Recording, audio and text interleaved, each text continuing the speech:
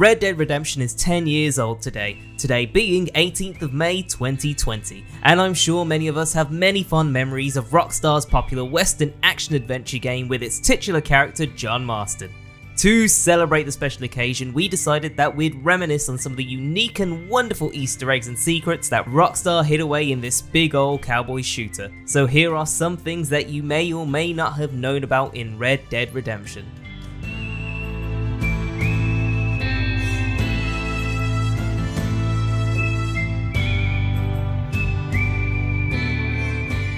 One of the ways that Rockstar hid Easter eggs and secrets was via gravestones across the game's map. A bunch of these are all sorts of jokes and references to pop culture. The most iconic and memorable ones are these two cheeky tombstones which reference the Dollars film trilogy and Clint Eastwood himself, who starred in the popular western films. Get 3 coffins ready.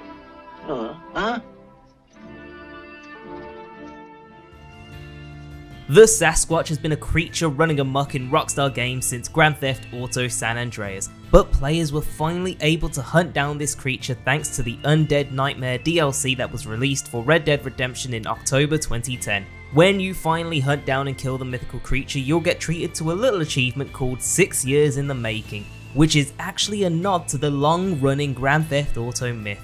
Players could finally rejoice now that they've got an ending to the myth that's been haunting them since San Andreas.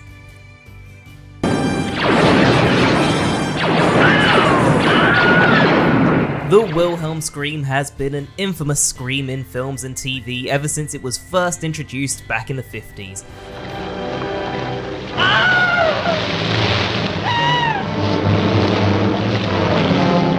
It has been used time and time again in a variety of things, and Rockstar decided that they'll also jump on the bandwagon with Red Dead Redemption.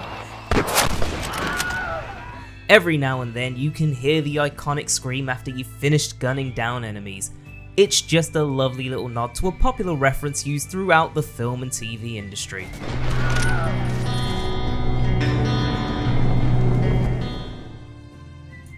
As you may or may not remember, there was a scrawny little character by the name of Seth who loved to go grave digging.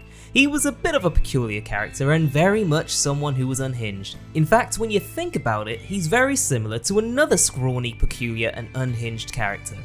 What happened? My partner. He stole half my map. And what map's that then? The map, partner. Yes, of course the developers at Rockstar are Lord of the Rings fans. I mean, who isn't these days? But they're such a fan that they gave Gollum this cheeky little nod by creating Seth. He is just basically a Wild West version of Smeagol, but instead of the one ring to rule them all, it's one map to rule, well, no one, it's just a treasure map. Precious. Fly! Have you looked in the cave, Seth? It's very dark. What'd you say? I didn't say nothing. Back in the day, there was a little old city called Tumbleweed in the Gatetooth region of New Austin. It was a busy settlement, but when modern transportation grew, it was soon quickly abandoned and forgotten due to it lacking a train station stop. What was once a lively place quickly became a ghost town. The reason we mention this is because you can actually visit this place in Red Dead Redemption.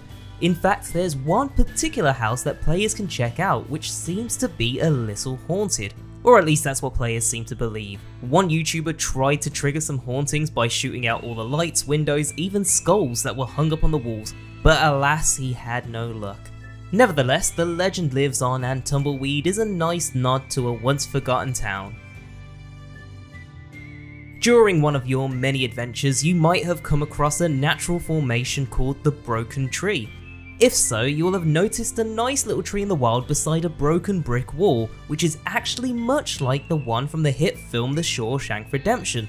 But that's not where the reference stops. If you walk along the brick wall, you'll eventually find a pile of stones just like in the film, which has some buried treasure underneath it. This is referencing the box that Andy had buried in Shawshank Redemption and had asked Morgan Freeman's character to go find when he got out. If you ever get out of here, do me a favor. Sure, Andy. Anything. There's a big hayfield up near Buxton. You know where Buxton is? There's a lot of hayfields up there. One in particular. It's It's got a long rock wall with a big oak tree at the north end. It's like something out of a Robert Frost poem. Promise me, Red. If you ever get out, find that spot. There's something buried under it I want you to have. What, Andy? What's buried under there? Oh my good lord! On top of that being a banging reference, you'll also nab yourself a lovely gold bar too, so all in all, it's pretty top. But that was just a select few of our favourite Easter eggs and secrets in Red Dead Redemption. The game is absolutely stuffed with so much more, so why not boot it up and hunt them down to properly celebrate its 10-year anniversary.